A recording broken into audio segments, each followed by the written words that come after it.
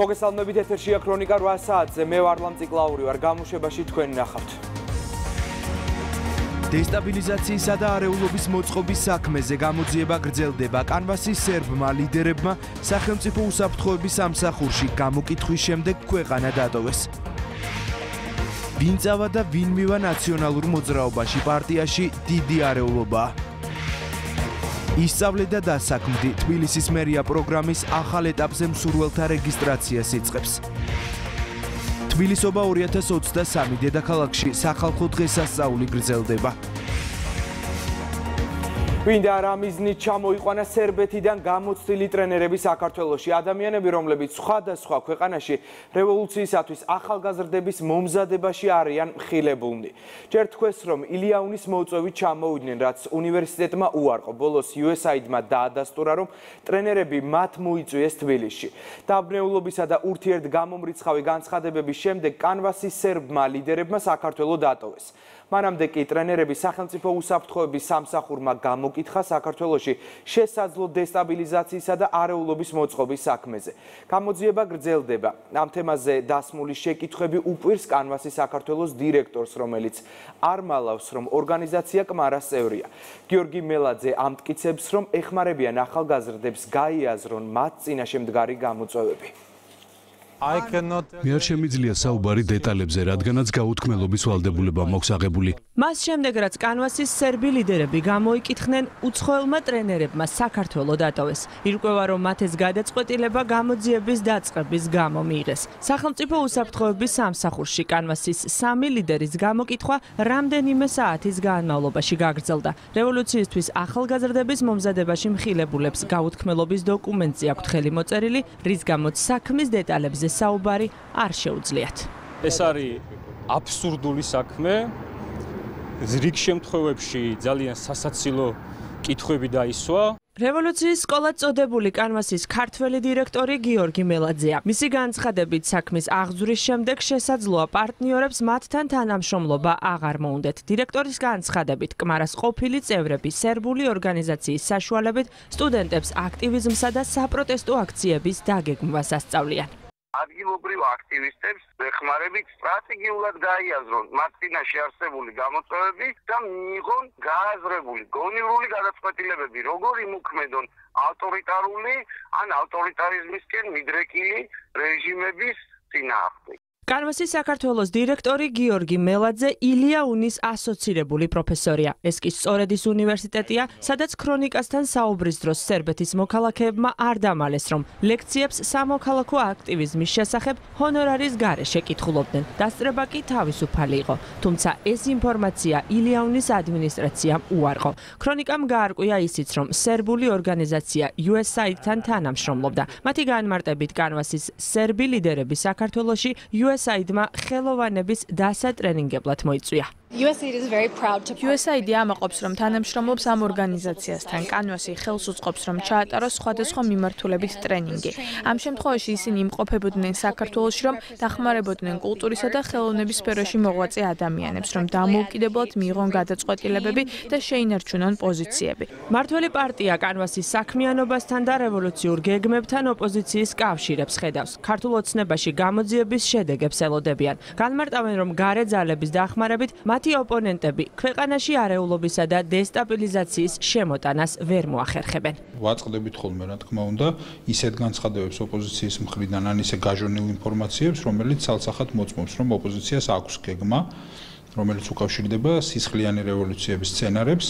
ასე დროს, რა თქმა უნდა, ყველას მოეთხოვება განსაკუთრებული ყურადღება, განსაკუთრებული სიფრთხილე და ბუნებრივია ეს ავალდებულებს სახელმწიფო უსაფრთხოების სამსახურს, რომ ასეთი გარემოებების მიმართ იყოს კრიტიკული. ვერანაირი ორგანიზაციების კონსულტაციები ჩვენს ხელმოცარულ ოპოზიციას, რომელიც არამც თუ არ უწყის, არამედ პირდაღებული შოშიებივით ელოდებიან თუ რა წინადადებებს მიაწვდიან და რა ტიპის კონსულტაციას გაუწევენ იმისათვის, რომ თავის ანუკვარი ოცნება აიხდინონ, გადაატრიალონ ქვეყანა და დაბრუნდნენ ხელისუფლებაში. ინფონზე, როცა სახელმწიფო უსაფრთხოების სამსახურის ინფორმაციით ნოემბერსა და დეკემბერში სააკაშვილის გარემოცვის წევრები, მერაბიშვილის ყოფილი მოადგილე გია ლორდ-ქიფანიძე, სააკაშვილის დაცვის ყოფილი წევრი მიხეილ ბატურინი და უკრაინაში მებრძოლი ქართული ლეგიონის ლიდერის ორგანიზებით ქვეყანაში არეულობას და დესტაბილიზაციას გეგმავს, კეზერაშვილი მერაბიშვილის რჩეული ხაბეიშვილი ამ თემაზე ხუმრობას ცდილობს. არასერიოზულია, ანეკდოტია, პარანოიკული შიშიც არ ქვია ამას, ეგ არის ანეკდოტი,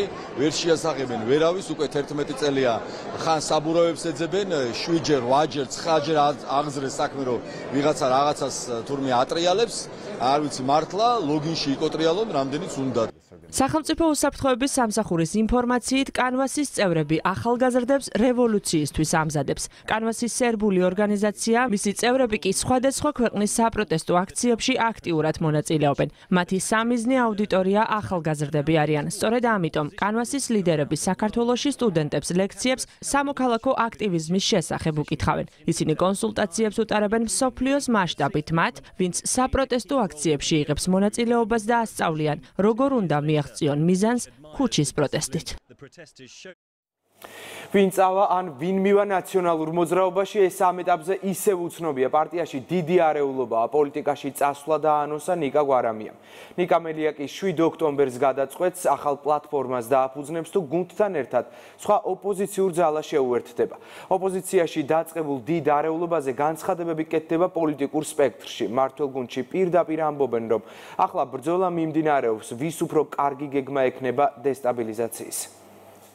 მას შემდეგ, რაც სააკაშვილმა ოპოზიციას გაერთიანებისკენ მოუწოდა, პოლიტიკაში წასვლის განაცხადი ნიკა გვარამიამ ღიად გააკეთა. სააკაშვილის სურვილს მერაბიშვილ კეზერაშვილის ფრთაც იზიარებს, თუმცა მათ აქტივში ჯერჯერობით მხოლოდ გიორგი ვაშაძე ირიცხება. მშობლიური პარტიიდან დღეს ნიკა გვარამიას შეუთვალეს, რომ მისი როლი მიმდინარე პროცესებში მნიშვნელოვანი იქნება. უმნიშვნელოვანესი იქნება ნიკა გვარამიას როლი. მე დარწმუნებული ვარ, რომ საბოლოო ჯამში ძალიან დიდ ასე ვთქვათ, მონაწილეობას მიიღებს პროცესში. ჩვენ ნახავთ ბევრ ადამიანს, რომელიც შემოერთება კოალიციას, რომელიც ჩვენ ჩამოვაყალიბეთ. ნახავთ ბევრ ადამიანს, გუშინ ერთი ნაბიჯი გადავდგით, დღეს მეორე ნაბიჯი გადავდგით, ხვალ მესამე, მეოთხე და ასე გავაგრძელებ. ოპოზიციის ნაწილი თვლის, რომ ნიკა გვარამია პოლიტიკიდან შორს არც არასდროს ყოფილა. გირჩი ამბობენ, რომ გვარამია წინა ხელისუფლების დროს ერთ-ერთი მთავარი პოლიტიკური აქტორი იყო. არჩევნების წინ კი გლობალური გაერთიანების პერსპექტივას ვერ ხედავენ. ურთიერთმდობა არის ბევრი სხვა მიზეზის გამო, აქედან გამომდინარე ერთ გლობალურ გაერთიანებას ჩვენ ვერ ნახავთ. ნიკა გვარამიას ეხლა გასაგებია, რომ დიდი გავლენა აქვს ცალკეულ პოლიტიკურ წრეებში. ბუნებრივი იქნება ალბათ ნაციონალურ მოძრაობაში წავიდეს, მაგრამ მე არ ვიცი რა გეგმები აქვს. რამდენაწილად გაიყოფა და რა დარჩება ნაციონალური მოძრაობისგან. მმართველ გუნდში ამბობენ, რომ სააკაშვილის პარტიას ხელისუფლების შეცვლის რესურსი არ აქვს. მათი შანსები კი 2024 წლის არჩევნებზე ნულს უტოლდება. მე უკვე დათვლილი მაქვს დაახლოებით 9 ნაციონალური მოძრაობა. მათ შორის აგერ ბოლო ორი შეემატა მელია და გვარამია თავიანთი ცალ-ცალკე შტოებით. ეს ადამიანები ერთად რო იყვნენ, ვერაფერი დააკლეს ვერც საქართველოს, ვერც ხელისუფლებას, ვერც ქართულ ოცნებას და ეხლა მარტივ მომრავლებად დაშლილები მე ვიტყოდი, რომ უბრალოდ იქნებიან რაღაცა საკუთარი ტელევიზიების სიუჟეტების გმირები. არჩევნებამდე ერთი წლით ადრე კვლავ უცნობია, როგორ და ვის გარშემო შეძლებს ოპოზიცია გაერთიანებას.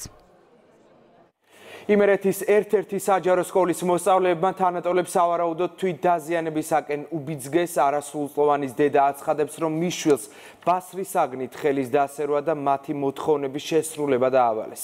მოზარდის მშობელი ამბობს, რომ მე-9 კლასელ გოგონაზე ძალადობა თანაკლასელების მხრიდან სისტემატიურად ხორციელდებოდა. მომხდარზე შინაგან საქმეთა სამინისტრომ გამოძიება დაიწყო.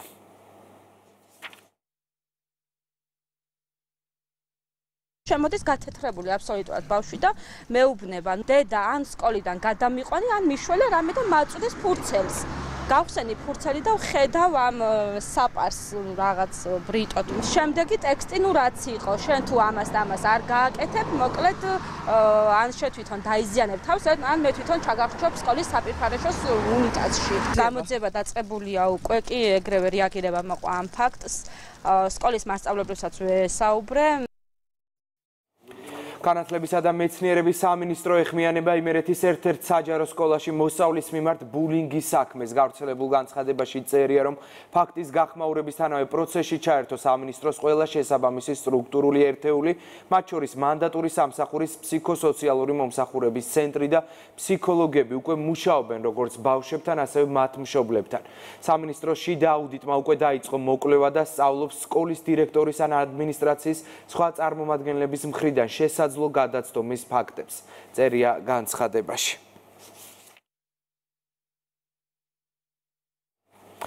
საქართველოს პრემიერ-მინისტრი ირაკლი ღარიბაშვილი პარლამენტის ეროვნულ ბიბლიოთეკაში საპატრიარქო ტახტის მოსაყდრის სენაკისა და ჩხოროწყუს მიტროპოლიტ-შიოს წიგნის წარდგენას დაესწრო. წიგნი ასახავს მე-19 საუკუნის ბოლოს და მე-20 საუკუნის დასაწყისის საქართველოს მართლმადიდებელი ეკლესიის გამორჩეული მოღვაწის, საეკლესიო მწერლის ღირსი ალექსი სენაკელის ცხოვრებას.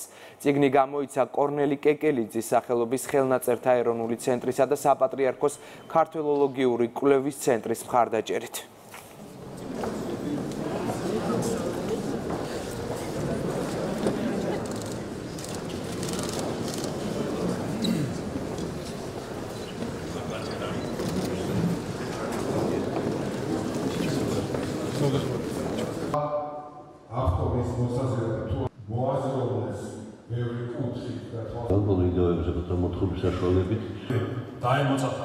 მამა ალექსის ღვაწლი და მისი მოწაფეების ღვაწლი არის შესანიშნავი მაგალითი წმინდა მამების სწავლებასთან დაბრუნების, წმინდა მამებთან დაბრუნების.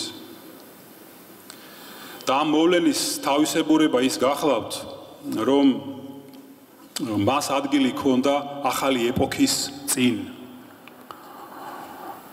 გასაბჭოების პერიოდის წინ, როდესაც დაიწყო საშინელი დევნა ეკლესიაზე, აი სწორედ ამ პერიოდში ღმერთმა მოუვლინა ჩვენს ქვეყანას, ჩვენს ეკლესიას ესეთი ბუმბერაზი სულის, ნამდვილად ქრისტეს მიერი სულის დიდი მოღვაწეები, რომელთა მხრებზეც გადაიარა აი ამ დევნამ და ინებოს უფალმა, რომ მომავალშიც არ მოგვაკლოს ღმერთმა ესეთი დიდი სულიერების მქონე ღვთივსულიერი მოღვაწეები, რომელთა გარეშეც ეკლესიას ცხოვრება არ ძალუც.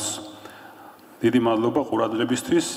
დღეს ჩვენთვის დიდი პატივია, რომ მისი აღმატებულება ბატონი პრემიერ-მინისტრი ჩვენთან ერთად ბრძანდება და ძალიან მინდა ვთხოვო რამდენიმე სიტყვით მიმართოს საზოგადოებას. მოგესალმებით მეუფეშიო, მივესალმები მეუფეებს, მივესალმები სასულიერო წევრებს, ძვირფას საზოგადოებას. მეუფეშიო, მე მინდა დაგიდასტურო ჩემი პატივისცემა და მადლიერება გამოხატო თქვენდამი, რომ პატივით დამდეთ და თქვენი ნაშრომის საზოგადოებისთვის წარდგენაზე მომიწვიეთ. ჩვენს ისტორიაში არაერთი ადამიანია, რომლის ღვაწლი ჩვენი სამშობლოსთვის თავდადება უფრო მეტ აღიარებასა და დაფასებას იმსახურებს. მათ შორისაც განსაკუთრებულია ღირსი ალექსი სენაკელი შუშანია, გამოჩენილი სასულიერო მოღვაწე და საეკლესიო მწერალი, რომელმაც დიდი წვლილი შეიტანა ჩვენს ქვეყანაში სულიერების შენარჩუნებაში, სამონასტრო ცხოვრების განვითარებაში, ქართული ენისა და ეროვნული ფასეულობების დაცვის საქმეში. ღირსი ალექსის მოღვაწეობა მე-19 საუკუნის მეორე ნახევარს მოიცავს, ანუ იმ პერიოდს, როდესაც განსაკუთრებით გაძლიერდა ცარიზმის რუსიფიკაციის პოლიტიკა, ქართული ენის შეზღუდვა, მათ შორის ეკლესიებში ზოგადად ეროვნული ფასეულობების წინააღმდეგ ბრძოლა და როგორც ჩვენ მოვისმინეთ მეუფეშიოსგან, ღირსმა ალექსიმ თავისი ცხოვრება სწორედ ეროვნული და საეკლესიო ფასეულობების დაცვას მიუძღვნა. მისი ღვაწლი არაერთი მამულიშვილისთვის იქცა მისაბას მაგალითად და ჩვენ ამის არაერთი მაგალითი მოვისმინეთ ახლა. მე მოხარული ვარ, რომ მეუფეშიოს ეს მეცნიერული ნაშრომი ჩვენს თანამედროვეებს უკეთ გააცნობს ჩვენი ისტორიის ამ დრამატულ პერიოდს და მის ერთ-ერთი გამორჩეული მოღვაწის, მამა ალექსის სენაკელის უდიდეს დამსახურებას ჩვენი ქვეყნის წინაშე. მეუფეშიო, კიდევ ერთხელ გილოცავ თქვენი შრომის ამ მნიშვნელოვან შედეგს, კიდევ ერთხელ გიხდით მადლობას მოწვევისთვის და კი სწორედ წარმატებებს. დიდი მადლობა.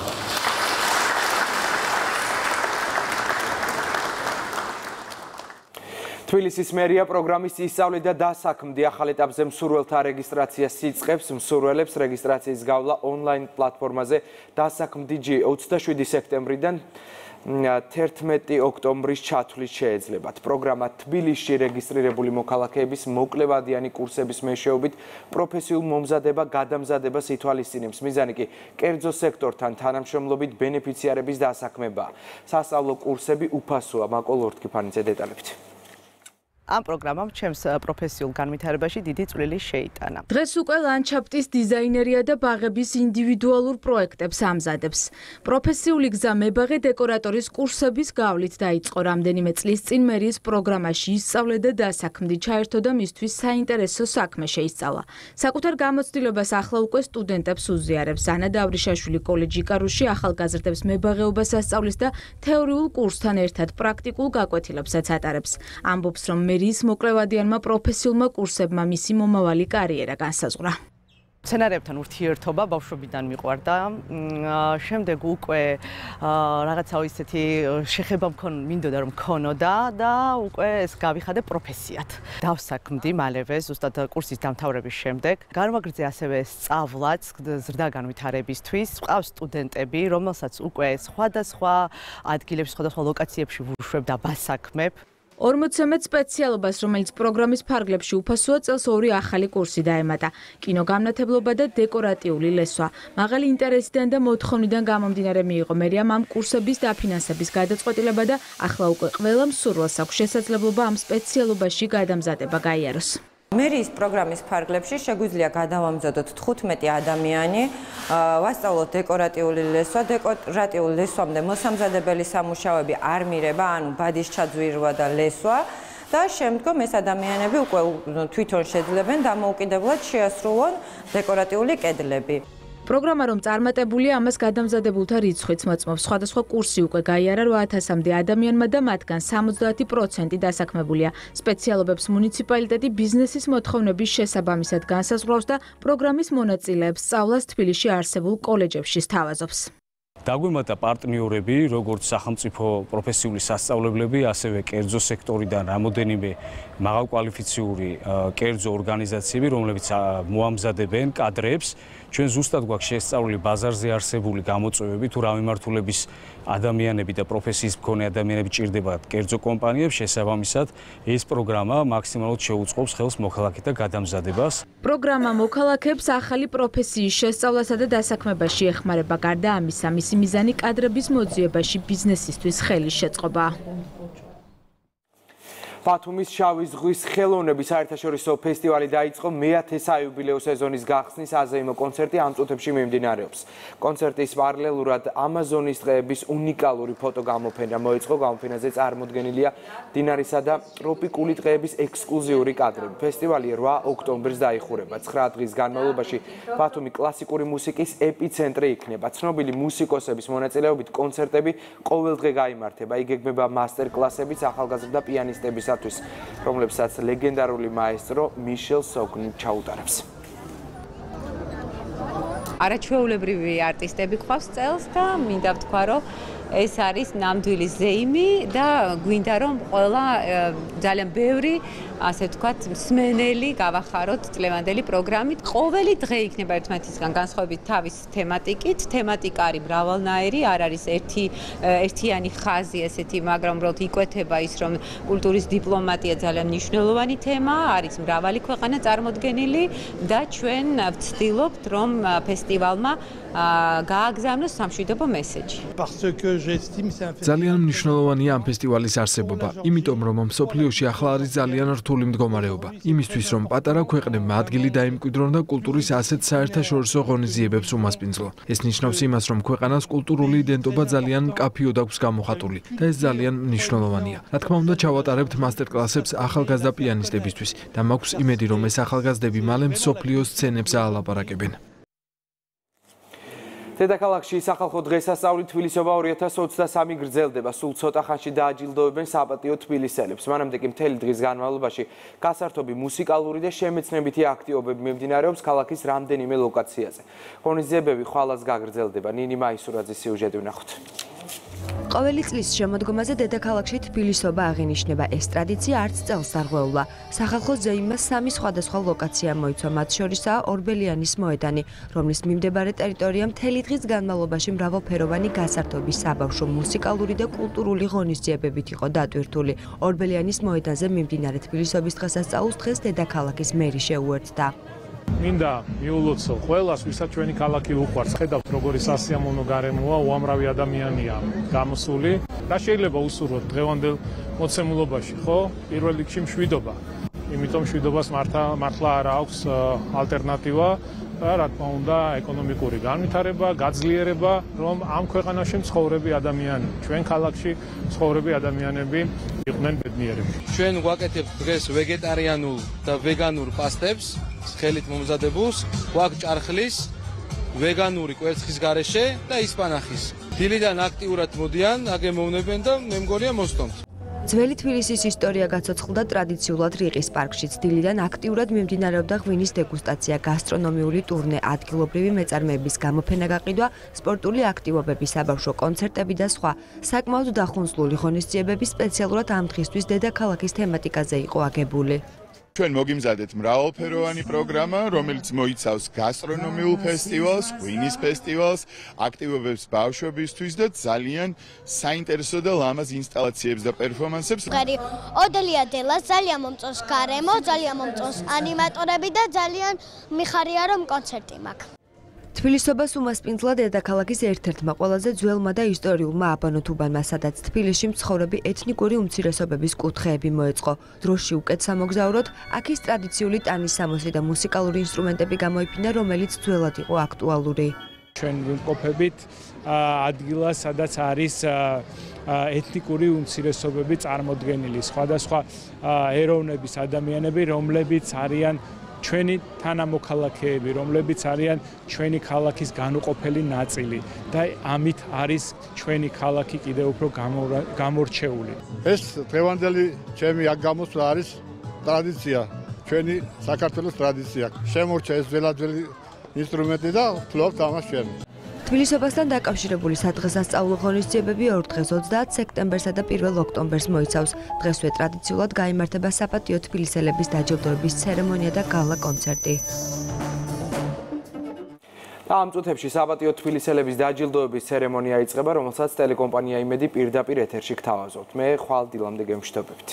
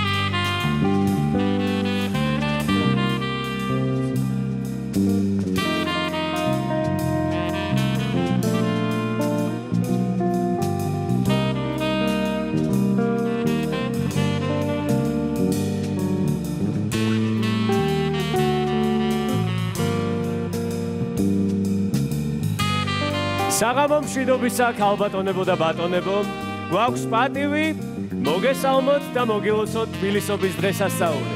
დღე, რომელიც თითოეულ ჩვენთაგან ძალიან გვიყვარს და დღე, რომელსაც შემოდგომის დადგომისთანავე სულ მოუთმენლად ველოდებით. თბილისობა, დღე, რომელიც ეძღვნება ჩვენს საყვარელ ქალაქს. საქართველოს სულსა და გულსმის დედაქალაქს, ძველსა და ამავდროულად საოცრად თანამედროვეს. ქალაქს, რომელიც მრავალმხრივია და განსაკუთრებული და ქალაქს, რომელსაც შეუძლია რომ გაგაოცოს თავისი ტრანსფორმაციით. და შემთხვევითი არ არის რომ დღევანდელი საღამოც ტრანსფორმაციით გაიხსნა, რომელიც თქვენს წინაშე სუხიშვილების ნაციონალურმა ბალეტმა წარმოადგინა. როგორც სუხიშვილებმა შეძლეს წარმოუდგენელი სისადავითა და სიფაქიზით შეეზავებინათ უძველესი უახლესთან, ტრადიციები ნოუ-ჰაუსთან. სწორედ ასევეა ჩვენი დედაქალაქიც. თუ თბილისის ქუჩებში ხეტიალს გადაწყვეთ, ხან უძველეს ხანაში ისტორიის ნანგრევებთან აღმოჩნდებით, ხან კი ცათამბჯენების გარემოცვაში თანამედროვე ტექნოლოგიებით მოიწონებთ თავს.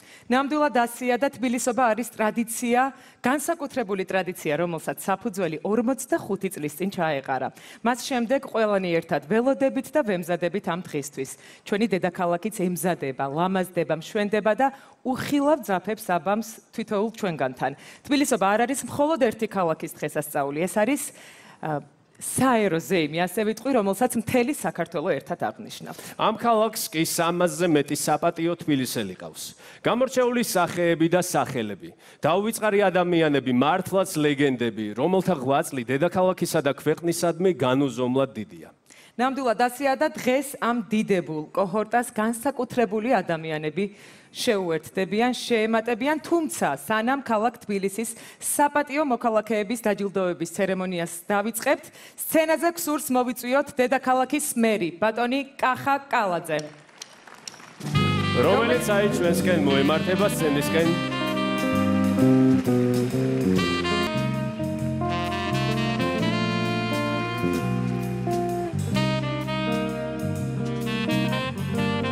მოგესალმებით.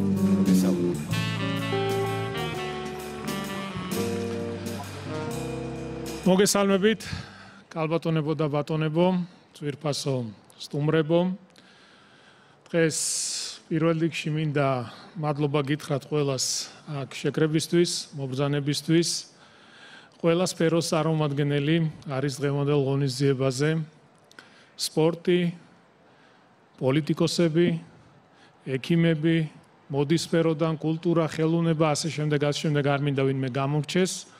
აქ არის ადამიანები, ვისაც მინდა ძალიან დიდი მადლობა გადაუხადო. მადლობა იმისთვის, რომ ისინი ემსახურებიან ჩვენს ულამაზეს დედაქალაქს. ემსახურებიან ჩვენს სამშობლოს, საქართველოს. ამისთვის თითოეულ თქვენგანს მინდა მადლობა გადაუხადო.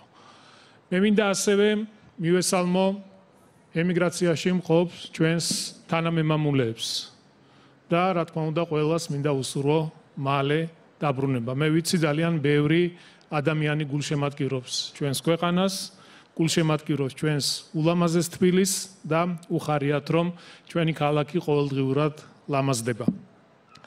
რაც დრო გადის, მით უფრო ძვირფასი ხდება დღე, რომელიც თითეული ჩვენგანისთვის განსაკუთრებულ და საყვარელ ქალაქს, საქართველოს გულს და სულს, ჩვენს დედაქალაქს, თბილისს ეძღვნება.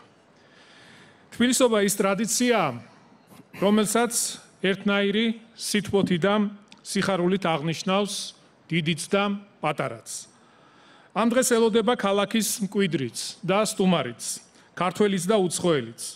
ყველას თავისი წილი თბილისი აქვს, გულში და საქართველოს დედაქალაქიც ყველას გვეძირფასება.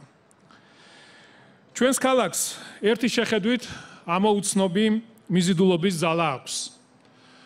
მე არ ვიცნობ ადამიანს, ვინც ერთხელ მაინც ჩამოსულა თბილისში და მას მეორედ, მესამედ ჩამოსვლა არ მონდომებოდა. ჩვენი ულამაზესი დედაქალაქი თავისი სტუმართ მასპინძლობით, თავისი ულამაზესი ღირსშესანიშნაობებით არის ყველასათვის მიმზიდველი. და დამეთანხმებით, რომ ეს ჭაღარა უძველესი თბილისის საოცრად ახალგაზრდული და თანამედროვეა, სიცოცხლით და სიხარულით, გრძნობებითა და ემოციებით სავსე ქალაქია. აქ 16 საუკუნეა ერთმანეთის მხარდამხარ მოდიან სხვადასხვა ეთნიკური უმცირესობების წარმომადგენლები, რომელთაც უყვართ და ეიმედებათ ერთმანეთი. ერთად ოცნებობენ საკუთარი ქალაქის საუკეთესო მომავალზე და ერთად ცდილობენ ეს ქალაქი გააფერადონ, საკუთარი ფერი შეძინონ და იქ, სადაც სიყვარულია, დამეთანხმებით, რომ შეუძლებელი არაფერია. მიამაყება, რომ თბილისელების არჩევანით, ჩვენი ქალაქის მოსახლეობის უმრავლესობის მხარდაჭერით მაქვს შესაძლებლობა ვიყო ამ ქალაქის მერი. რა თქმა უნდა, ეს არის უდიდესი პასუხისმგებლობა და ძალიან დიდი ვალდებულება ჩემთვის. მე ძალიან კარგად მაქვს გააზრებული, გათვითცნობიერებული თუ რას ნიშნავს იყო უძველესი, ულამაზესი ქალაქის, ჩვენი დედაქალაქის მერი. ეს უდიდესი პასუხისმგებლობა და თბილისელების წინაშე აღებული ვალდებულებებია. თუმცა ყველაფერ ამას და იმ სირთულეებს, რომელიც არსებობს ამ ქალაქის ყოველდღიურობაში, თან ძდევს ასევე გარკვეული სიამოვნებაც, რომელიც თბილისის საპატიო მოქალაქის დასახელების ცერემონიას უკავშირდება. მე მინდა კიდევ ერთხელ ყველა იმ ადამიანს გადაუხადო მადლობა, ვისაც ჰქონდა შესაძლებლობა მიეღო აღნიშნული ჯილდო. ეს გახლავთ ადამიანები, ვინც ამ ქალაქს ემსახურებიან, ამ ქალაქის სამსახურში არიან და ყველაფერს აკეთებენ იმისთვის, რომ ჩვენს ულამაზეს დედაქალაქს სახელი გაუთქვან. სამწუხაროდ, ბევრი მათგანი გარდაცვლილია და ჩვენ შორის აღარ არის და დიდება მათ ხსოვნას. დღეს მე 6-ად მაქვს პატივი თქვენთან ერთად ქედი მოვიხარო იმათ წინაშე, ვინც საკუთარ ქვეყანას და ქალაქს ცხოვრება მიუძღვნა. ვისი ამაგის აღნიშვნად ჩვენი ვალია, ვისაც მადლობა უნდა გადაუხადოთ და თბილისის საპატიო მოქალაქედ დავასახელოთ.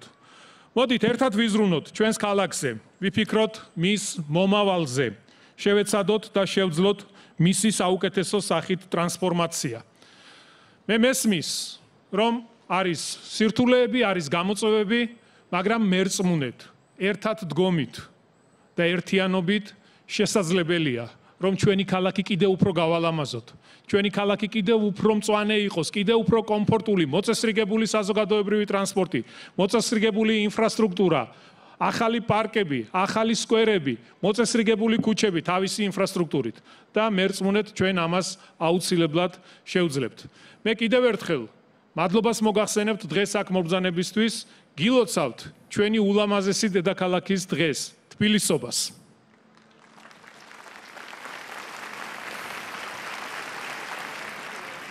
ახლა კი დროა დავიწყოთ თბილისის საპატიო მოქალაქეების დაჯილდოების ცერემონია.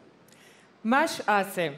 თბილისის საპატიო მოქალაქის წოდება ენიჭება ბატონ ლეო ანთაძეს. ლეო ანთაძე, კოტე მარჯანიშვილის სახელმწიფო აკადემიური დრამატული თეატრის მსახიობი. თითქმის 7 ათეული წელია მარჯანიშვილის თეატრის სცენაზე დგას. გარკვეულ ხანს რუსთავის თეატრის დასის წევრიც იყო. საქართველოს დამსახურებული არტისტი, საქართველოს სახალხო არტისტი. არაერთი დასამახსოვრებელი სახე შექმნა როგორც თეატრში, ისე კინოსა და სხვადასხვა ჟანრის სერიალში.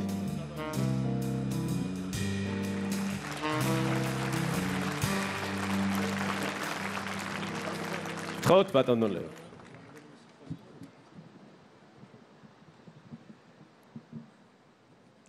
ჩემთვის ძალიან დიდი პატივია დღევანდელი ჯილდო. სოთაშორის 2 წლის წინ მომანიჭეს რუსთავის საპატიო მოქალაქის წოდება და დღეს აგერ ჩემი დედაქალაქის მოქალაქის წოდება. ჩემთვის ეს ძალიან დიდი სიხარულია და ბედნიერი ვარ დღევანდელი დღით. გილოცავთ უყოლას თბილისობას და აი ამ ჯილდოს, რომელსაც თქვენ მიიღებთ ჩემ შემდეგ. პატივია ის, რომ პირველად მე დამასახელეს ალფავიტის ბრალია. თორემ შეიძლება ბოლოს მოხდელიყავი. არ დავდებოდ მადლობა. თბილისის საპატიო მოქალაქის წოდება ენიჭება ბატონ ალექსანდრე კოტორაშვილს. ალექსანდრე კოტორაშვილი, ფოტორეპორტიორი. 6 ათეულ წელზე მეტი აიღებს სპორტულ შეჯიბრებებსა და ღონისძიებებს. დღემდე აქტიურად აშუქებს საქართველოში მიმდინარე სპორტულ მოვლენებს. მინიჭებული აქვს სპორტის დამსახურებული მუშაკის წოდება. არის ღირსების ორდენის კავალერი. ალექსანდრე როინიშვილის, მიხეილ კაკაბაძის სახელობისა და საქართველოს დამოუკიდებელ ჟურნალისტთა კავშირის პრემიების ლაურეატი. ქართული სპორტის ფოტომემატიანე.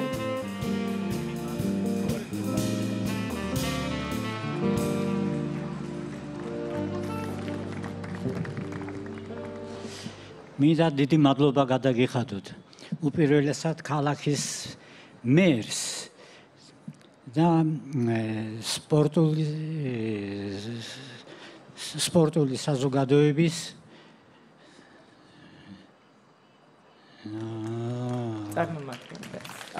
და ეს არის მრავალი. გილოცავთ თბილისობას. გილოცავთ, მადლობა.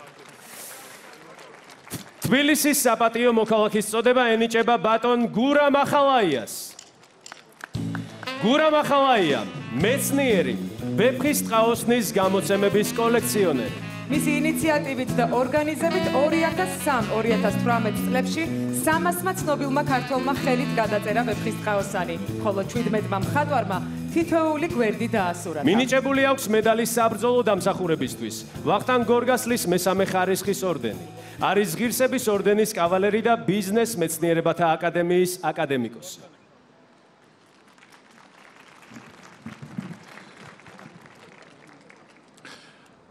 ძალიან დიდი მადლობა თბილისის მერიას ბატონ კახაკალაძეს, საკრებულოს მრჩეველთა საბჭოს ჩემი მოგზალებული საქმიანობის ასეთ მაღალ დონეზე შეფასებისათვის და უმაღლესი წოდების მონიჭებისათვის.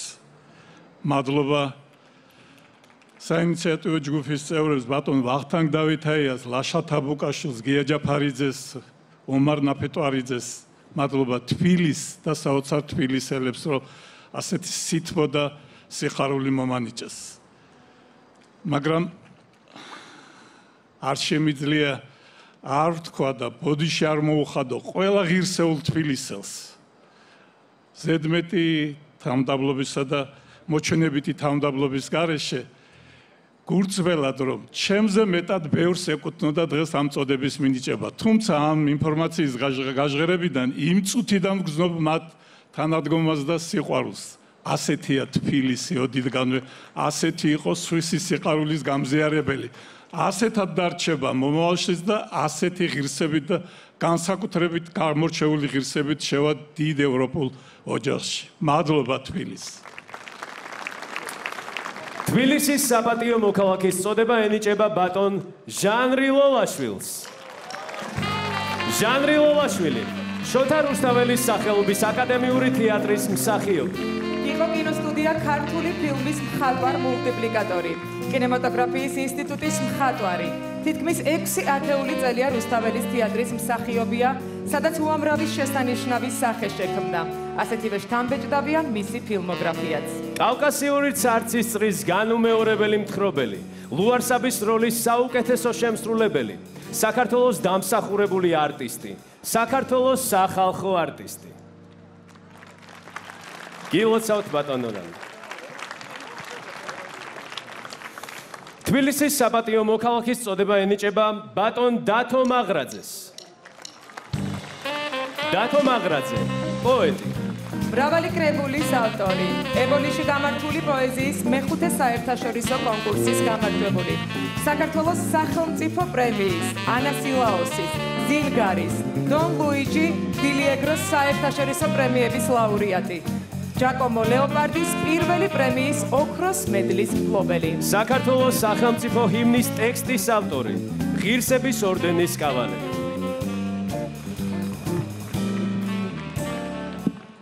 მოგესალმებით ყველას, გილოცავთ დღევანდელ დღეს. დიდი მადლობა დაფასებისთვის თბილისის მერიას, ბატონ კახას და ყველა თანამშრომელს. დიდი პატივია ჩემთვის, იმიტომ რომ ჯერ ერთი ძალიან ღირსეულ ადამიანებთან ერთად ვიღებ ამ სტატუსს, ბევრ ღირსეულ ადამიანს მიღებული აქვს უკვე და უზარმაზარი პატივია ჩემთვის. რედიარდ კიპლინგი ამბობს ერთგან რომ დასავლეთი დასავლეთია და აღმოსავლეთი აღმოსავლეთი და ვერასოდეს შეხვდებიან ერთმანეთს. მაგრამ ეს არის ჩვენი დედაქალაქი. თბილისში შეხვდა აღმოსავლეთი დასავლეთს და ეს არაჩვეულებრივი კულტურული ეფექტი რაც მოხდა შემდეგ. ეს არის თბილისის ისტორია და თბილისის კულტურის ისტორია. გილოცავთ კიდევ ერთხელ უღრმესი მადლობა. თბილისის საპატიო მოქალაქის წოდება ენიჭება ბატონ ლევან ლაღიძეს. ლევან ლაღიძე, მხატვარი, გრაფიკოსი. მისი ნამუშევრები დაცულია ბევრ პრესტიჟულ გალერეასა და კერძო კოლექციაში. ჯგუფური გამოფენების მონაწილე ავსტრიაში, საფრანგეთში, დიდ ბრიტანეთსა და გერმანიაში. 2018 წლიდან ლონდონში ყოველწლიურად იმართება მისი პერსონალური გამოფენა. არის საქართველოს მხატვართა კავშირის წევრი. გილოცავთ ბატონო ლევან.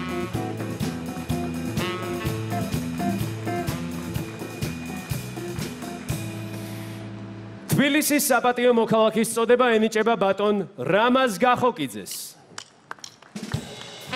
რამაზ გახოკიძე, ქიმიკოსი, პედაგოგი, აკადემიკოსი. ბრიტანეთის საერთაშორისო ბიოგრაფიულმა ცენტრმა ის მე-20 საუკუნის გამოჩენილ ადამიანთა შორის დაასახელა. ამერიკის ბიოგრაფიულმა ინსტიტუტმა სამჯერ უწოდა წლის ადამიანი, ხოლო 2001 წელს დიდ მოაზროვნეთა სიაში შეიყვანა. მიღებული აქვს არაერთი ჯილდო უნიკალური პრეპარატებისა და მედიცინის დარგში მიღწევებისათვის. სამეცნიერო საქმიანობის პარალელურად არის კლასიკური მუსიკალური ჟანრის, საგუნდო, ინსტრუმენტული და სიმფონიური ნაწარმოებების ავტორი. მეცნიერებისა და ტექნიკის დარგში ორგზის საქართველოს სახელმწიფო პრემიის, პეტრე მელიქიშვილისა და მშვიდობის საერთაშორისო პრემიების ლაურეატი, ღირსების ორდენის კავალერი. ხოთ. ჩემთვის როგორც თბილისელისათვის დიდი პატივია საპატიო თბილისელების ტიტულის მონიჭება. მეორე მხრივ მე როგორც მეცნიერს ეს ძალიან მავალდებულებს და მე ვდებ პირობას, ასე ვთქვათ, გავაკეთო ყველაფერი თბილისის წინსვლისათვის, კერძოდ მისი ეკოლოგიური სისუფთავის დაცვისათვის. თუ რას წარმოადგენს, ეს ძალიან მალე გაიგებს ყველა. დიდი მადლობა. თბილისის საპატიო მოქალაქის წოდება ენიჭება ქალბატონ ლიას ტურუას. ლიას ტურუა, პოეტი. ავტორია 12-ზე მეტი კრებულისა. მისი ლექსები თარგმნილია მსოფლიოს სხვადასხვა ენაზე. 1997 წელს ნორვეგიის ტელევიზიამ მასზე ფილმი გადაიღო. ღირსების ორდენის კავალერი, ილიას მედლის მფლობელი, საქართველოს სახელმწიფო პრემიის, გალაქტიონ ტაბიძის, შოთა რუსთაველისა და საბას პრემიების ლაურეატი.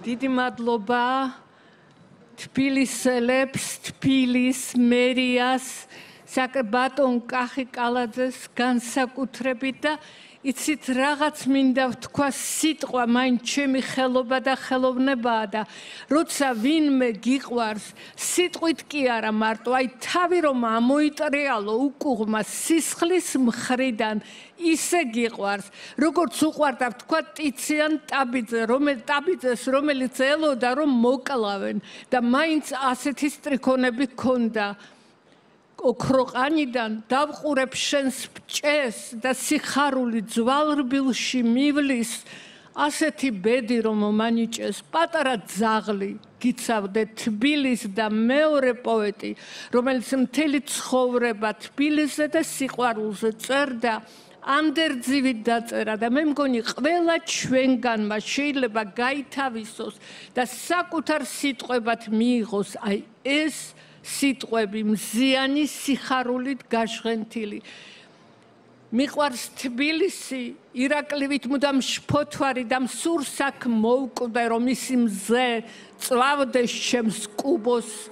ან სურს მტკვრის ტალღა მორთაჭალის ხრამს დამაგუბოს მიყვარს თბილისი ირაკლივით მუდამ შფოთვარი და მე არ მინდა სხვა ანდერძე არავითარი ახლიჩეთ მწვადი თქვით ლექსები აჟღერეთ თარი რომ საიქიო საეთნო არ წამეჩხუბოს მიყვარს თბილისი ირაკლივით მუდამ შფოთვარი და მსურს აქ მოუკვდა რომ ისი მზე წვავდეს ჩემს კუბოს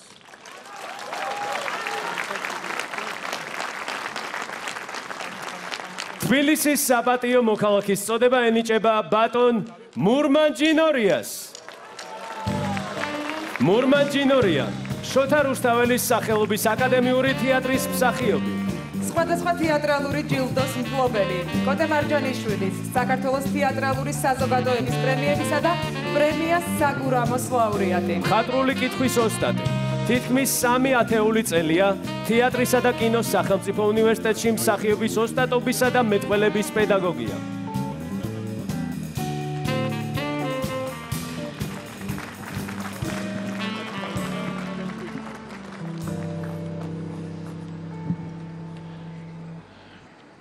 არ ვიცი რა ვთქვა. იმდენად ვარ გახარებული, იმდენად მოულოდნელია ეს ჩემთვის. დიდი მადლობა თქვენ მერიას ბატონო კახი. დიდი მადლობა ღმერთს რომ ამდენი რამ გამაკეთებინა ამ 50 წლის განმავლობაში. დიდი მადლობა ჩემს ოჯახს რომ გვერდში ვიდგას, ჩემს რუსთაველის თეატრს რომ ამდენი სიხარული მომანიჭა. დიდი მადლობა ჩემს ძვირფას მაყურებელს. თუ მაყურებელმა არ ვიგიღო რამდენიც არ უნდა თქვა, მსახიობი ვარ, პოეტი ვარ, წერალი ვარ, მხატვარი ვარ, მაყურებელია, თქვენ გენაცვალეთ, თქვენი გულისთვის გავაკეთე ყველაფერი, რაც ღმერთმა შემაძლებინა. რუსთაველის პროსპექტზე სიარული ნუ მომიშალოს ღმერთმა. ვიყო მუდამ ასე ხიარული ქართველი პოეტი მერქვას. პურის ნატეხი და 1 ლიტრა ღვინო სიმდიდრეთ ჩამითვალეთ. თუ მეტი ვინატრო, ან ეს ვითაყილო, ვერ ვნახო 60-ის მთვარე. ხოლოდ დრო და დრო დამარეტიანოს ქაშვეთის შემოხედვამ რუსთაველის პროსპექტზე ხეტიალი ნუ მოგვიშალოს ღმერთმა.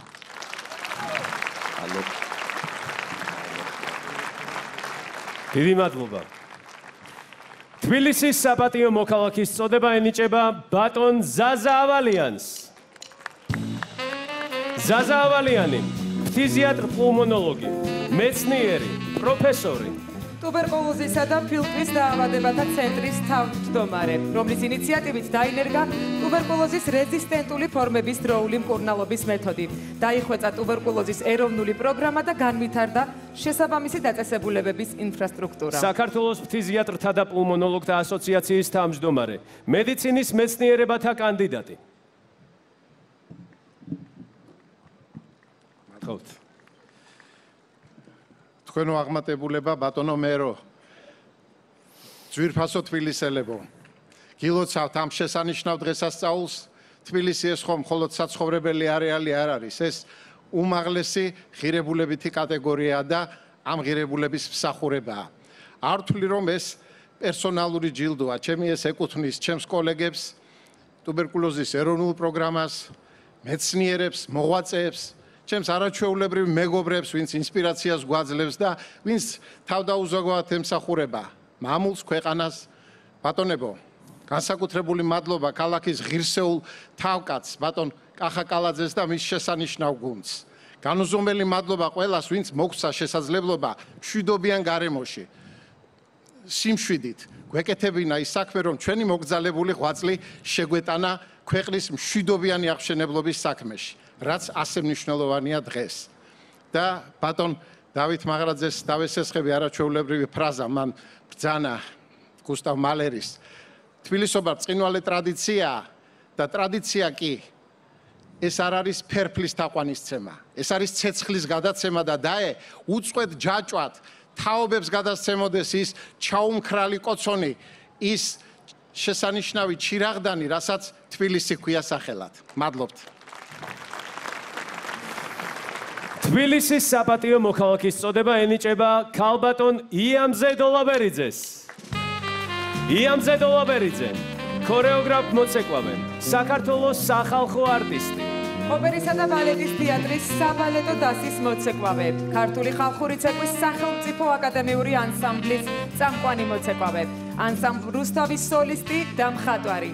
წლების მანძილზე ეწეოდა პედაგოგიურ საქმიანობას სხვადასხვა ქორეოგრაფიულ სტუდიასა და მისსავე დაარსებულ ქორეოგრაფიულ ანსამბლ იამზეში. ქართული ცეკვის გამორჩეული შემსრულებელი, ღირსების ორდენის კავალერი.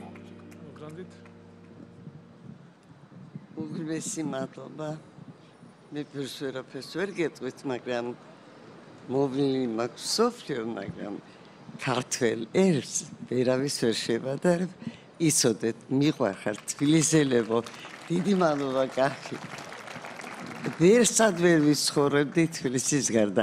იმიტომაც ამ ფორმაში პირველად გამოვედი სახლიდან, თბილისობა მომელოცა ჩვენი ხალხისთვის, ჩემი საყვარელი ქართველებისთვის.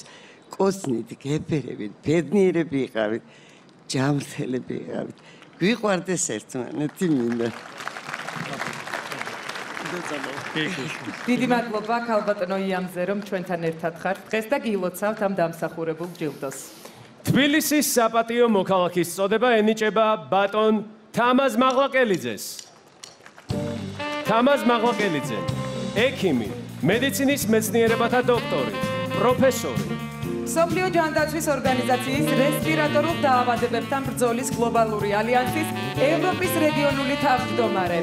პულმონოლოგიის დეპარტამენტის ხელმძღვანელი, ღირსების ორდენის კავალერი, ეროვნული პრემიის ლაურეატი, ევროპის რესპირატორთა ასოციაციისა და ნიუ-იორკის სამეცნიერო აკადემიის წევრი.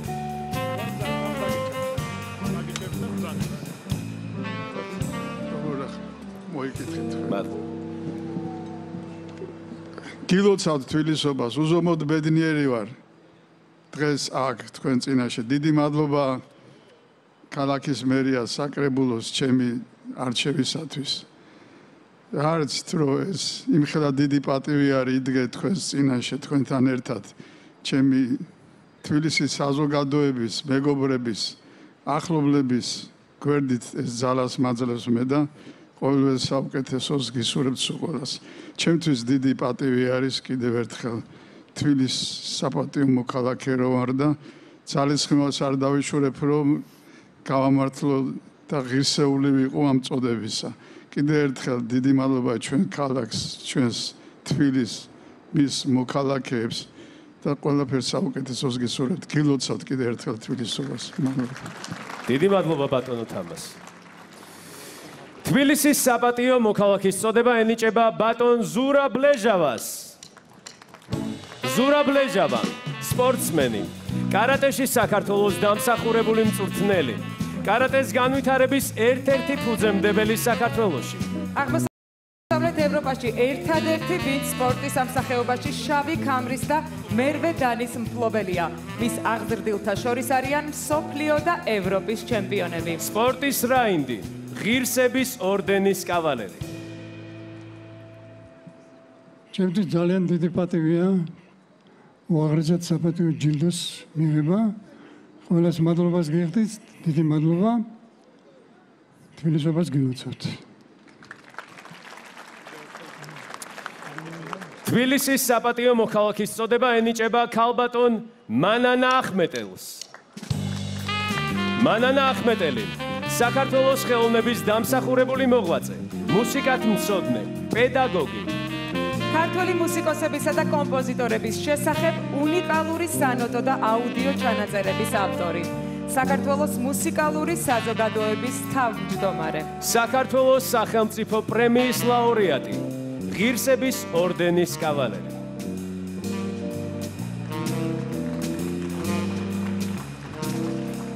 გილოცავთ ქალბატონო მანანა.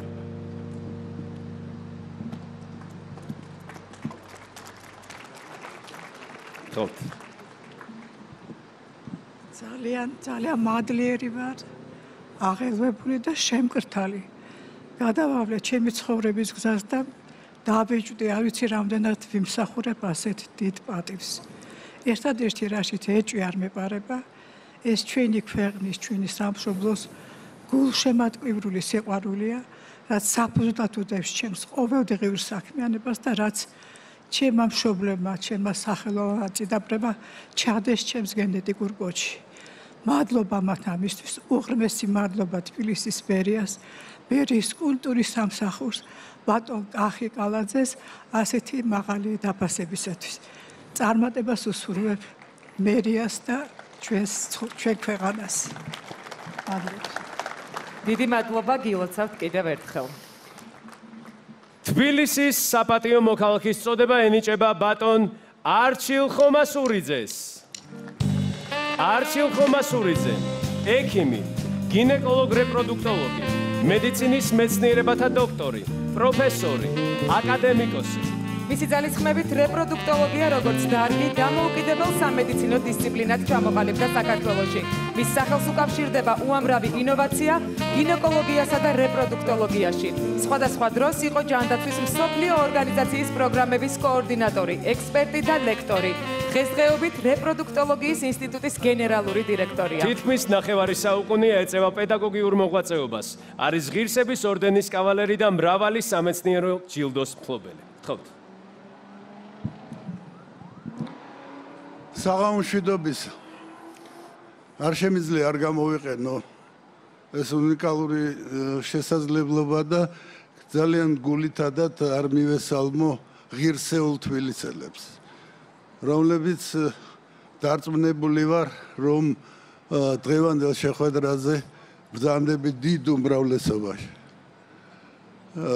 რაც შემეხება მე უნდა გითხრათ, რომ ესეთ შეგრძნება მაქვს, რომ ვიღებ ჩემს პირველ ოსკარს.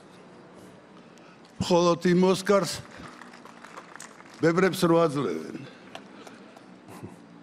კინოხელოვნებაში შეტანილი მრავალწლიანი ღვაწლისათვის. მაგრამ დღეს ცოტა განსხვავებული სიტუაცია. მე ეჭვი მაქვს, რომ ეს ღვაწლი განისაზღვრება გინეკოლოგიით და რეპროდუქტოლოგიით. კიდე არ შემიძლია არ აღვნიშნო, რომ ის იშვიათი შემთხვევაა, როდესაც მედიკოსთა შორის დაჯილდოების დროს გინეკოლოგები ვართ უმრავლესობაში. დღეს ჩემთან ერთად ჩემი კოლეგა ბატონი ამირანი ინაწილებს ამ დიდ ჯილდოს. ღირსეული პროფესიონალი და ღირსეული ჩემი პირადი კოლეგა. დიდი მადლობა თბილისელებო, დიდი მადლობა მერიას და დიდი მადლობა პირადად მერს ბატონ კახას. დიდი პატივისცემით თქვენი არჩილ ხომასურიძე. დიდი მადლობა და გილოცავთ კიდევ ერთხელ. თბილისის საპატიო მოქალაქის წოდება ენიჭება ბატონ გია ბაღაშვილს. გია ბაღაშვილი, ეთნომუსიკოლოგი, ხელოვნებათმცოდნეობის დოქტორი, პროფესორი. ევროპის ევრომუსიკოლოგიური საზოგადოების ასევე ტრადიციული მუსიკის საერთაშორისო საბჭოს წევრი. ავტორია ხალხური მუსიკის შესახებ საავტორო ტელეპროექტებისა. თითქმის 3 ათეული წელია ეწევა სამეცნიერო საქმიანობას, კითხულობს ლექციებს ქართული მრავალხმიანობის შესახებ მსოფლიოს წამყვან უნივერსიტეტებში: ჰარვარდი, სტენფორდი, ბერკლი, მადრიდის სამეფო კონსერვატორია და სხვა. პედაგოგი, სახელმწიფო პრემიის ლაურეატი. მოგესალმებით, უღრმესი მადლობა. ეს გახლავთ ჩემთვის, რა თქმა უნდა, ძალიან დიდი ჯილდო. თბილისელობა პასუხისმგებლობაა. საპატიო თბილისელობა ორმაგი პასუხისმგებლობა გახლავთ. აი აქ ბრძანდება მამაჩემი, რომელიც ასევე თბილისის საპატიო მოქალაქეა. და მას მინდა დავესესხო სიტყვები თბილისისადმი მიძღვნილი ერთი სიმღერიდან. მადლობა ღმერთს, რომ თბილისელი ვარ. დიდი მადლობა. მადლობა და გილოცავთ. თბილისის საპატიო მოქალაქის წოდება ენიჭება ბატონ რევაზ არველაძეს.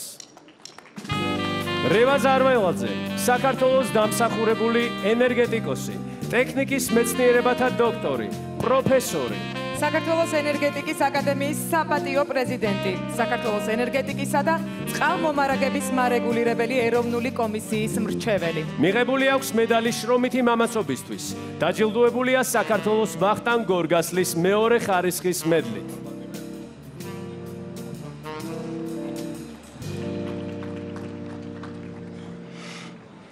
მინდა პირველ რიგში მოგილოცოთ ყველას დღევანდელი დღესასწაული.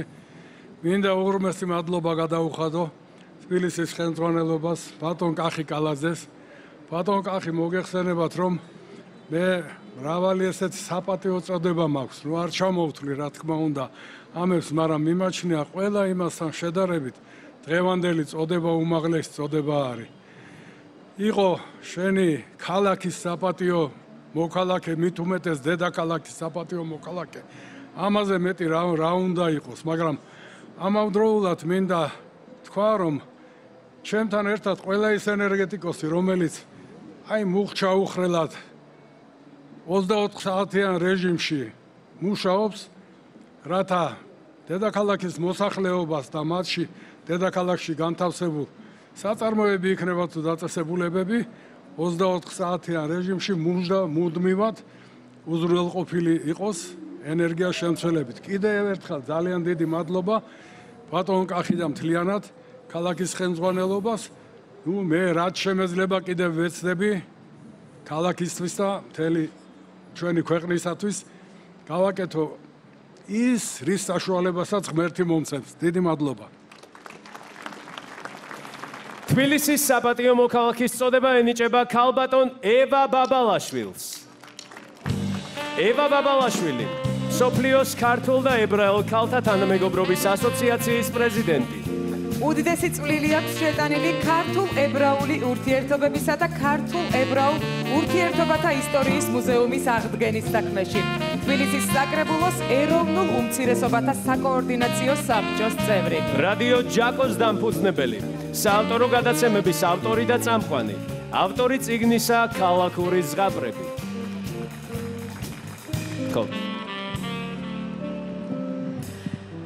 ძალიან მიხარია აქ დგომა. მე წარმოვადგენ დიდი ქართველ ებრაელთა კოგორტას და მიხარია, რომ შემიძლია მათი სახელით დიდი მადლობა გადაუხადო თბილისის, საქართველოს, კახის, ბატონ კახის და კიდევ ერთი. ჩვენ ოჯახში უკვე მეორე საპატიო თბილისელი ვარ, პირველი იყო ჯამლეთ ხუხაშვილი და დიდი მადლობა ყველას. დიდი მადლობა კახის და თბილისის. თბილისის საპატიო მოქალაქის წოდება ენიჭება ბატონ ამირან ქორიძეს. ამირან ქორიძე, ექიმი, მეან გინეკოლოგი, მედიცინის მეცნიერებათა დოქტორი, პროფესორი. თბილისის სამედიცინო უნივერსიტეტის გინეკოლოგიის კათედრის დოცენტი. 2001 წლიდან სამკურნალო დიაგნოსტიკური კლინიკა ოქროს საწმისი 21 საუკუნეს დირექტორი. მრავალი სამეცნიერო ნაშრომის ავტორი. ღირსების ორდენის კავალერი, ამიერკავკასიის ექიმთა ლიგის საპატიო წევრი. დაჯილდოებულია საუკუნის ექიმის წოდებით სამედიცინო სფეროში გაწეული ღვაწლისათვის. დიდი მადლობა თბილისს, დიდი მადლობა თბილისელებს, დიდი მადლობა ბატონო კახი. დიდი მადლობა ჩემ კოლეგებს, სულ ყველას, ჩემ ოჯახის წევრებს, გვერდში დგომისთვის და ჩემი მოგრძალებული შრომის დაფასებისთვის. დიდი მადლობა და გილოცავთ თბილისობას. გილოცავთ ბატონო ამირან. თბილისის საპატიო მოქალაქის წოდება ენიჭება ბატონ იმედა კახიანს. იმედა კახიანი, მსახიობი, საქართველოს დამსახურებული არტისტი, საქართველოს სახალხო არტისტი. მისი კინოდებიუტი 66 წლის წინ. საბუდარელ ჭაბუკში შედგა და მას შემდეგ არაერთი სახასიათო და საინტერესო სახე შექმნა ქართულ კინოში. ღირსების ორდენის კავალერი.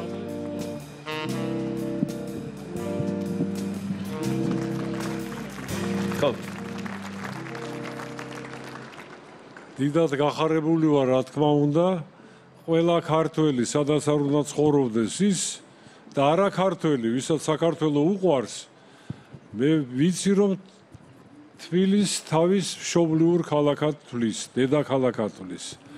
მე პირადად ამ სიტყვის პირდაპირი მნიშვნელობით მინდა გითხრათ, რომ თბილისი ჩემი გამზრდელი, მშობელი დედაქალაქია.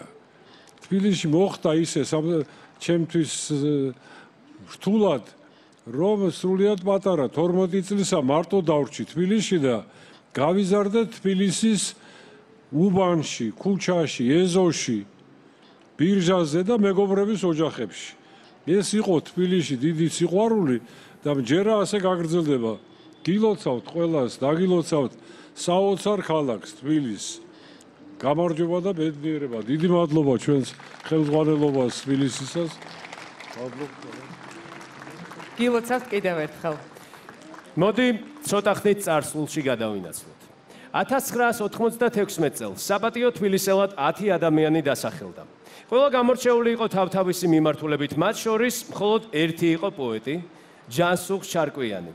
დღეს ბატონი ჯანსუღის დაბადების დღეა. ის 92 წლისა შესრულდებოდა. და საოცრად სიმბოლურია, რომ 27 წლის თავზე საპატიო თბილისელად სწორედ მის დაბადების დღეზე ვასახელებთ ადამიანს, რომელმაც საკუთარი სიმღერების უმრავლესობა სწორედ მამის, ჯანსუღ ჩარკვიანის ლექსებზე შექმნა. თბილისის საპატიო მოქალაქის წოდება ენიჭება ბატონ მამუკა ჩარკვიანს. მამუკა ჩარკვიანი, კომპოზიტორი, მუსიკოსი, ავტორ-შემსრულებელი. თითქმის 3 ათეული წელია მისი სიმღერები დიდი პოპულარობით სარგებლობს. არის არაერთი მუსიკალური ჯილდოს მფლობელი. დაჯილდოებულია მსოფლიოს ქართველ და ებრაელ ქალთა ასოციაციის პრიზით. ჯაზ ფესტივალის სპეციალური პრიზის მფლობელი, ღირსების ორდენის კავალერი. გილოცავთ ბატონო მამუკა. თბილისის საპატიო მოქალაქის წოდება ენიჭება ბატონ ნუგზარ ურბერს.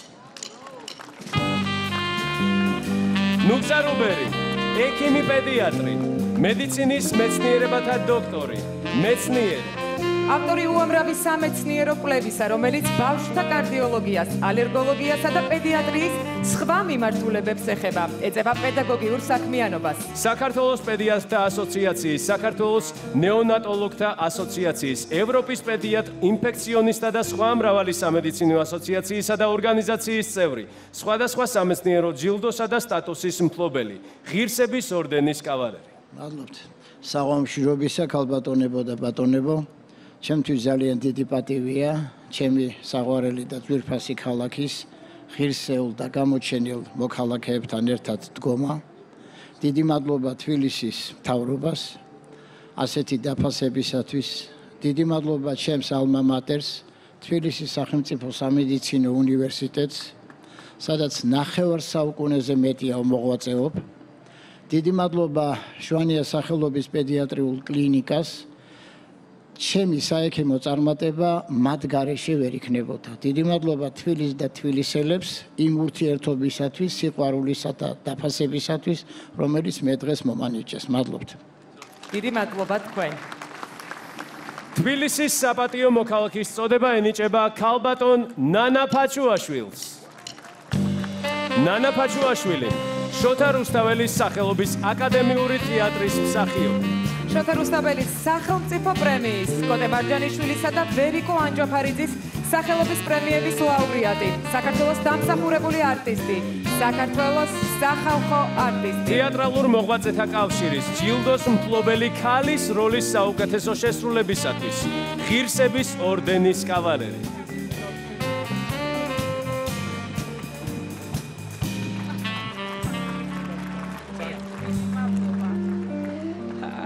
უღრმესი მადლობა.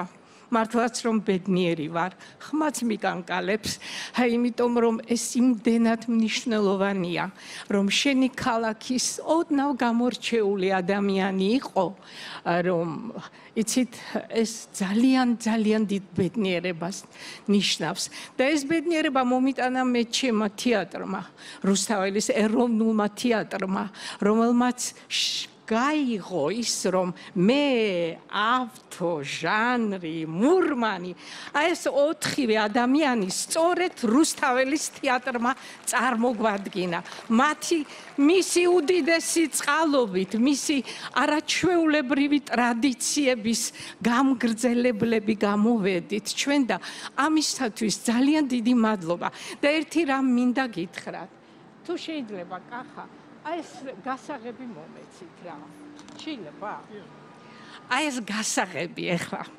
ჯადოსნური რომ იყოს იცით რას ვიზამდი ჩემ ქალაქში დავამყარებდი სიყვარულს სითბოს ერთგულებას და აი იცით რა ერთი ხელის მოსმით ამ ქალაქს კიდევ უფრო მეტად ავაყვავებდი, კიდევ უფრო მეტად ვიზრუნოთ ამ არაჩვეულებრივ ტრადიციების მქონე ხალხზე, ქართველი რომ ვარ, სწორედაც რომ საამაყოა, გვიყვარდეს ერთმანეთი და აი ამ გასაღებს როგორმე კახა, თქვენთან ერთად ჯადოსნურად გადავაქცევ. მადლობა. დიდი მადლობა და გილოცავთ კიდევ ერთხელ. თბილისის საპატიო მოქალაქის წოდება ენიჭება ბატონ რადიშ თორდიას. რადიშ თორდია, საქართველოს სახალხო მხატვარი, პედაგოგი.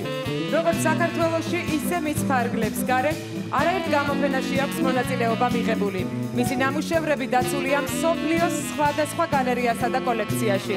როგორც ფერმწერ გრაფიკოსმა და პედაგოგმა, მნიშვნელოვანი წვლილი შეიტანა ქართული ფერწერის განვითარებაში. საქართველოს სახელმწიფო პრემიის ლაურეატი, ღირსების ორდენის კავალერი.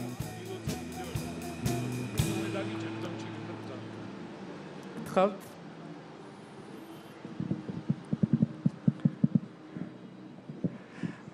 მეგობრებო, გილოცავთ ყველას დღევანდელ დღეს.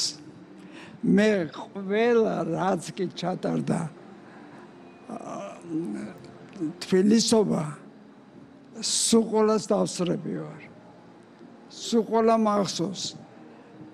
ყველა განსხვავებული იყო ერთმანეთისაგან. ამავე დროს ერთი იყო ეს თბილისობა და ჩემთვის დიდი სიხარული მოქონდა. 97 წლის ვარ და ფიქრობ რომ კიდევ ბევრ თბილისობას დავესწრო.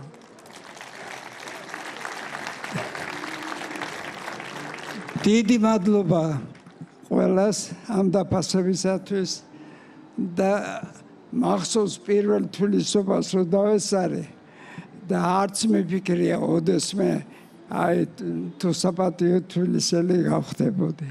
დიდი მადლობა. მადლობას გიხდით. გილოცავთ და დიდი მადლობა რომ ხართ ჩვენთან ერთად. თბილისის საპატიო მოქალაქის წოდება ენიჭება ბატონ ავთო მახარაძეს. ავთო მახარაძე, შოთა რუსთაველის სახელობის აკადემიური თეატრის მსახიობი. 1966 წლიდან რუსთაველის თეატრის მსახიობია, სადაც არაერთი მნიშვნელოვანი და საინტერესო როლი შეასრულა. საერთაშორისო აღიარება კი ფილმ მონანიებაში აბელ და ვარლამ არავიძეების როლის ვირტუოზულად შესრულებამ მოუტანა. ჩიკაგოს საერთაშორისო კინოფესტივალზე სილვერ ჰიუგო დაჯილდოვდა მამაკაცის როლის საუკეთესო შესრულებისთვის. საქართველოს სახალხო არტისტი, საპატიო ბათუმელი, მიღებული აქვს მრავალი საერთაშორისო პრიზი კინოში შესრულებული როლებისათვის. გილოცავთ. ქალბატონებო, ბატონებო, მოგესალმებით ყველას. არ ვფიქრობდი, ეხლა სიტყვით რო გამოვიდოდი აქ, მაგრამ რა მინდა ვთქვა, ამ ქალაქში რომ ცხოვრობ, შენ უკვე ბედნიერი ადამიანი ხარ. როც თუ ხარ კიდე გამორჩეული, ოდნავ მაინც შენი ნიჭით, შრომით, პროფესიონალიზმით და რაღაც განსხვავებულს შექმნი და ჩვენმა თაობამ ეს შექმნა უფალს მადლობა რომ ამის საშუალება მოგცა ჩვენ. მე ახლა არაფრით არ შემიძლია არ ვთქვა ერთი რამ. მე მინდა დიდი მადლობა გადავუხადო ყველა იმ ჩვენ წინაპარს, მსახიობებს, რეჟისორებს, ოპერატორებს და ასე შემდეგ, ვინც ქართული თეატრი და ქართული კინო საკამაოდ მაღალ სიმაღლეზე აიტანა, ასე გრძელდება დღეს და დარწმუნებული ვარ, რომ ეს მომავალშიც ესე იქნება. უღრმესი მადლობა. უღრმესი მადლობა თქვენ.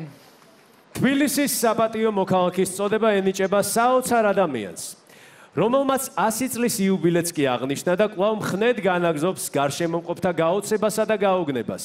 საპატიო თბილისელთა საზოგადოებას უერთდება ქალბატონი გურანა გრიგორაშვილი. გურანა გრიგორაშვილი, ექიმი, მეცნიერი და მკვლევარი. ჯანდაცვის სამინისტროს ლაბორატორიის ხელმძღვანელი, რომელიც ადამიანის ორგანიზმზე ქიმიური ნივთიერებების გავლენას იკვლევდა. მასვე ეკუთვნის მათი გამოყენებისა და კონტროლის რეკომენდაციები.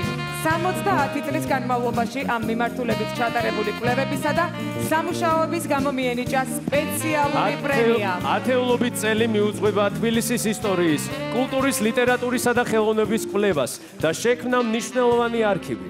არის მრავალი კულტურულ საგანმანათლებლო პროექტის ავტორი, მათ შორის შეხვედრები გურანას სალონში. გილოცავთ ქალბატონო გურანა. მადლობთ, გილოცავთ ყველას ჩემო კარგებო. ბედნიერი იყავი ჯანმრთელად და ეს ჩვენი თბილისი არის უნიკალური ქალაქი. მას უნდა მოვეფერო და გავუფრთხილდეთ როგორც შეგვიძლია. დიდი მადლობა ბატონ კახის და დიმერიას ამისთანა დაფასებისათვის და ამისთანა ჯილდოსთვის. დიდი მადლობა.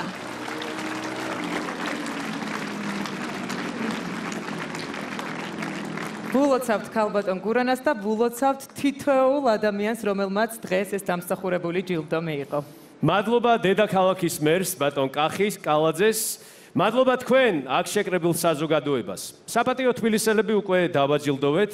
კიდევ ერთხელ გილოცავთ ყველას. დღეიდან თბილისის საპატიო მოქალაქეთა საზოგადოება კიდევ 26 ადამიანით გაიზარდა.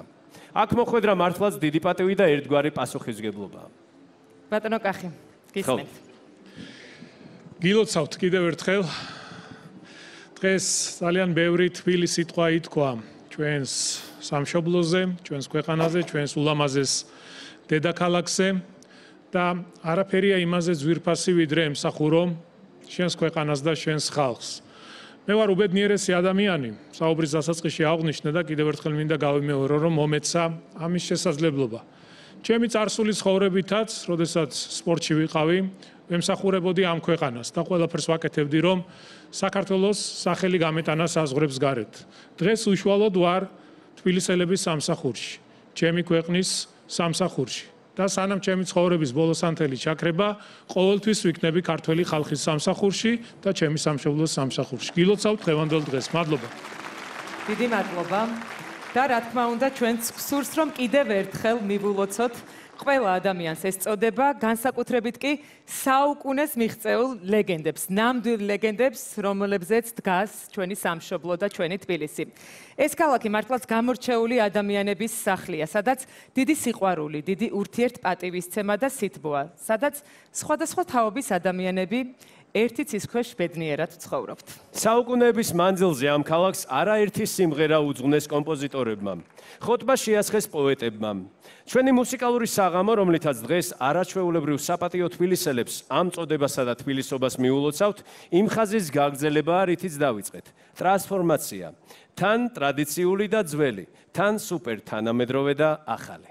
სიმბოლურია, რომ ახლა სცენა რამდენიმე თაობის წარმომადგენლებმა უნდა დაიკავონ, ერთად დადგნენ და უმღერონ ჩვენს თბილისს. გიმღეროთ თქვენ და კიდევ ერთხელ შეგვახსენონ, რომ ასაკი არც სიყვარულმა იცის და არც საქართველოს დედაქალაქმა, რადგან ჩვენი ჭაღარა თბილისი დღეს ისეთი ახალგაზრდაა, როგორც არასდროს. ამ სცენაზე ახლა ერთმანეთის გვერდით დადგებიან ადამიანები, რომელთაც მუსიკალურ გზაზე სიარული სულ სხვადასხვა დროს დაიწყეს. მათგან უხუცესის ამბავი წინა საუკუნის 60-იან წლებში დაიწყო. გახსოვთ ალბათ ანსამბლი ორერა და მისი პირველი შემადგენლობა. ნამდვილად გვახსოვს და ყველაზე პატარამ კი ესესაა დაიწყო ამ გზაზე სიარული, მაშინ როცა ერთ მუსიკალურ საბავშვო კონკურსში გამოჩნდა. რარინას ბავშვები მართლაც გამორჩეულები აღმოჩნდნენ შესრულების მანერითა და მუსიკალურობით და ამაში დღეს კიდევ ერთხელ დაგვარწმუნებენ. და მათთან ერთად ერთ-ერთი განსაკუთრებულად ტკბილხმოვანი ჯგუფი წარსდგება. ფიქრობ დროა გამოვაცხადოთ. შევეგებოთ ირიაოს მუსიკოსები. ბატონი გენო ნადირაშვილი და რანინას ნიჭიერი ბავშვები, ნიკოლოს ხარატი, ოთო ბაზერაშვილი, ვაჩე ღვინიაშვილი და გეგა შონია.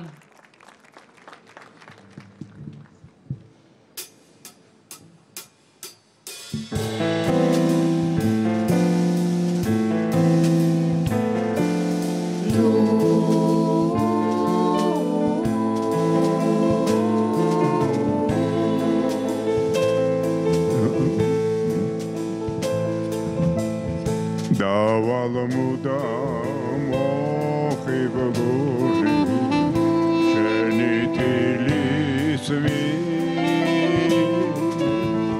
veteveda versadopope metsvatvilisi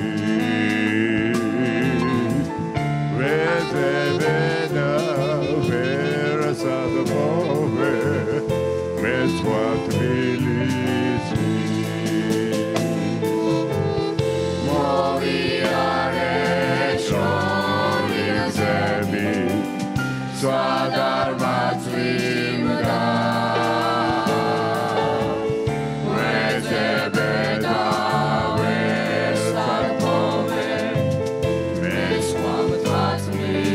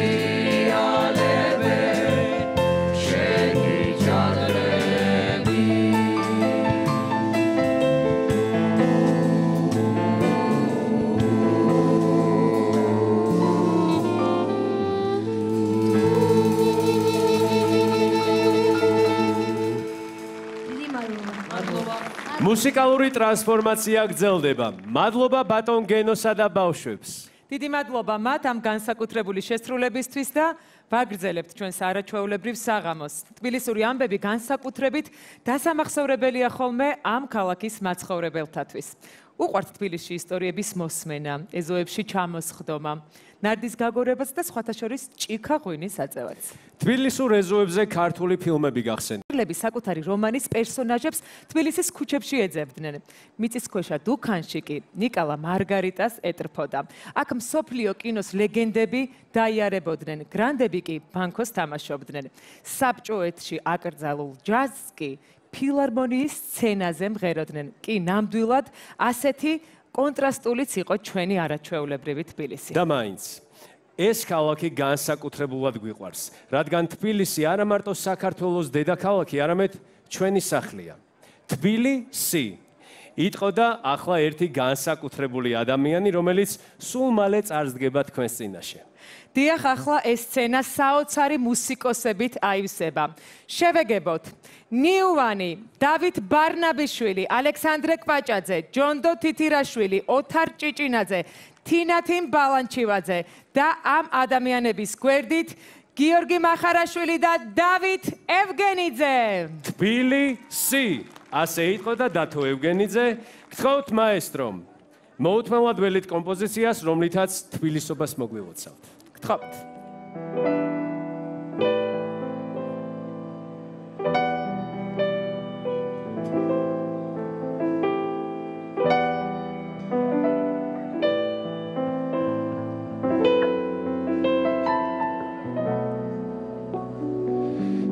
Chaiares nislemma da ghame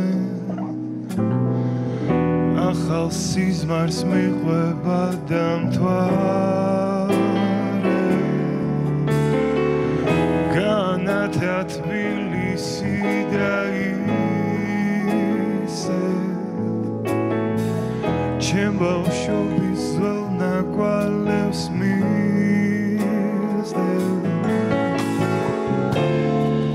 Momenatra tacminda Svatmindamta arminda Momenatra kashveti Mekhomsu Tsotachni zavedi Ben kuchebi daise Avam ghereb khevnebs da zvimes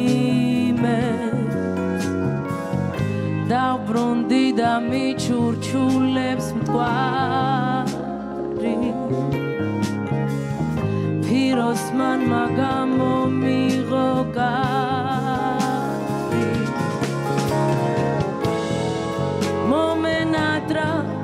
Tazminda Swatzmindamta arminda Momenatra kashweti Mekhomsu Tsotachnit zaveti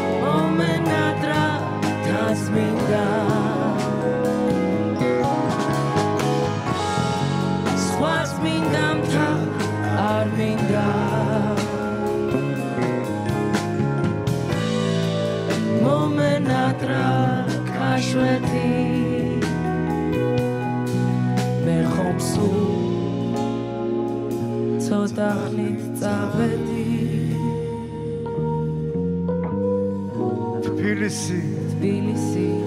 Madloba dedi. Madloba ჯგუფი ნიუანი, გიორგი მახარაშვილი და დათო ევგენიძე. დიდი მადლობა თქვენ. ჩვენი შეხვედრა კი დასასრულს მიუახლოვდა. და რა თქმა უნდა, აქვე დიდი მადლობა უნდა ვუთხრათ ყველას მობრძანებისთვის. მადლობა თქვენი საქმიანობისათვის და საკუთარი საქმის უსაზღრო სიყვარულისათვის. მადლობა რომ არსებობთ და რა თქმა უნდა პირველ რიგში გისურვებთ რომ ძალიან დიდ ხანს იყოთ მხნედ და ჯანმრთელად. მადლობა რომ ამ საღამოს ერთად ვატარებთ. და დღევანდელი დღის კულმინაცია. ქალი ლეგენდა. ადამიანი, რომლის სახელი და თბილისი განუყოფელია. ვისაც ბევრჯერ უმღერია თბილისისთვის და ბევრჯერაც მოფერებია მას. გთხოვთ შევეგებოთ ლეგენდარული ნანი და მასთან ერთად არაჩვეულებრივი ეკა მამალაძე და ზვიად ბოლქვაძე. გიმღერი და გეფერები ჭაღარა თბილისო ჩემო.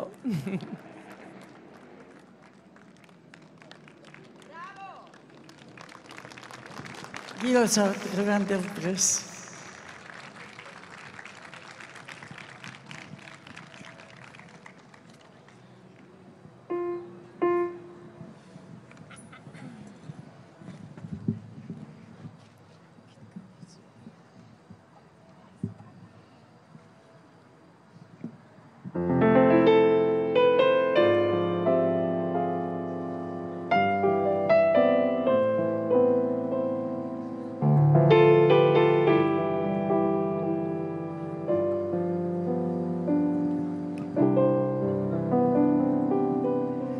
ჩემო ქალაქო სულ ახლად ახალო შენზე დავარდების პენა შენ მუდამ მამაყო შენ მუდამ ჩემო ზახარენვა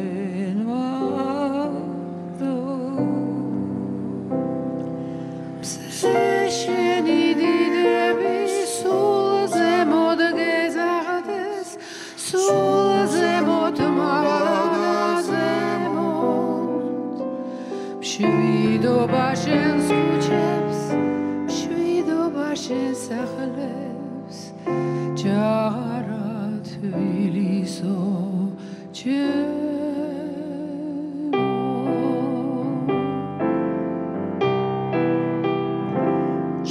სამყარო ჩემო სამყარო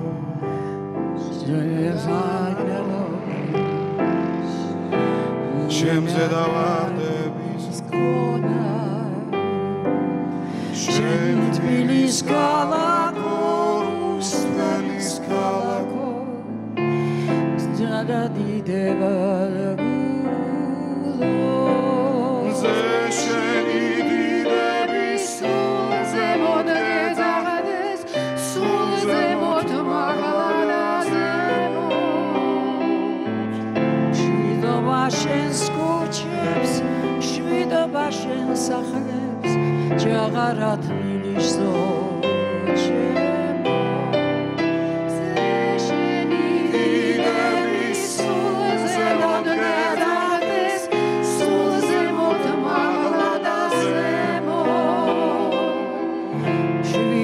შენს ქუჩებს მშვიდობა შენს სახლებს ჯაღარა თბილისო ჩემო ჯაღარა თბილისო ჩემო